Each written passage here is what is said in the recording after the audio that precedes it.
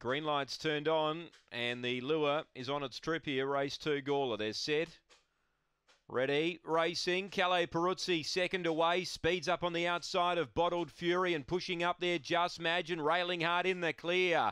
In the clear now takes a lead. Just Madge after it, then Bottled Fury, deep out Calais Peruzzi. Long Gully Grant, last Rhinestone Blake. Now getting clear is in the clear, put up 2. Just Madge tries to stick on, but the well backed in the clear gets the money. Second Just Madge, third Long Gully Grant, and fourth Rhinestone.